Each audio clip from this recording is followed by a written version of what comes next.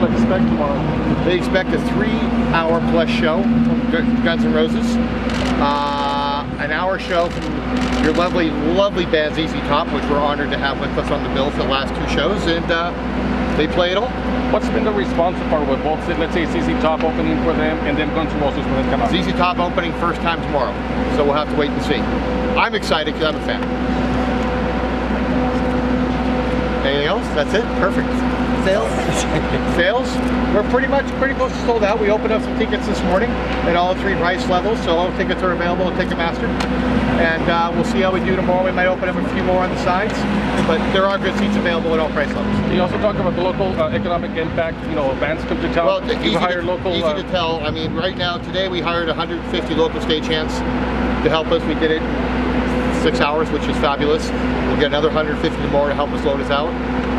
Then over the last 3 days, we built the stage behind you, which comes in 15 trucks. That was about a total of 50 locals plus forklift, security, catering, all that. So add it all up with security, ushers, and everything else, about 500 local people are hired over the week. How big are the video screens and the staging and all that kind of stuff? How big? Yeah. Oh man. They're big. There's 3 of them in total.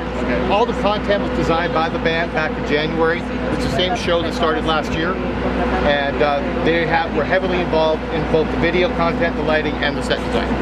I know there's like several different fan experiences available like down in the pit. So yeah, I'm sure a lot of stuff is sold out, but like can you talk a little bit about the front row, front pit and stuff like that? The front row is definitely a VIP fan experience. They're up close to the stage. And you know, even on the floor, the seats are great. He spends a lot of time, he being Axl, on the thrust. He's all over the place, so he covers it all. I haven't listened to band in maybe 20 years or so. Yeah. What's the difference? We're all older. Really, I wasn't involved with the band back in Use Illusion, but from what I heard, what I understand, it's all about the music now. Back then was obviously a different era, a different time. The whole show has been emphasis on the music and the catalog, and that's how the show and everything was designed for. They wanted to showcase the catalog, and that's what they do. Anything else we missed you'd like to add? Well, I mean, the show itself comes in 15 trucks.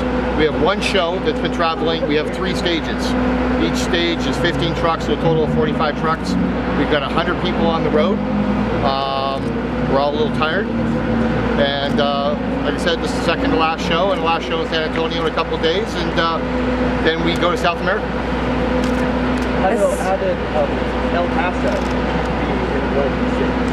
be? You know, I don't know that, but I know they did a lot of touring last summer in the U.S. I wasn't with them, but when they came back, there were so many shows they wanted to cover in so many places, and obviously Texas was not one of the places they covered last year, so El Paso and San Antonio were added to the bill. And it's a beautiful stadium. I mean, we've had such an easy access today. The venue's been very accommodating. It's been actually a very, very textbook day on loading in a stadium show. Is the band already here? Huh? Is the band already here? No. Axl, I believe, is here already. Everybody else drives in tomorrow. I want to make sure I have your name, first and last name, and spell it in your title. No problem. First name is Rowan. Last name is Chamberlain, Chamberlain. And I'm the production manager for Live Nation Tour. How long What's it cost will be the performance tomorrow? 3+ hours from Guns N' Roses and about an hour from ZZ Top. Do they show up on time?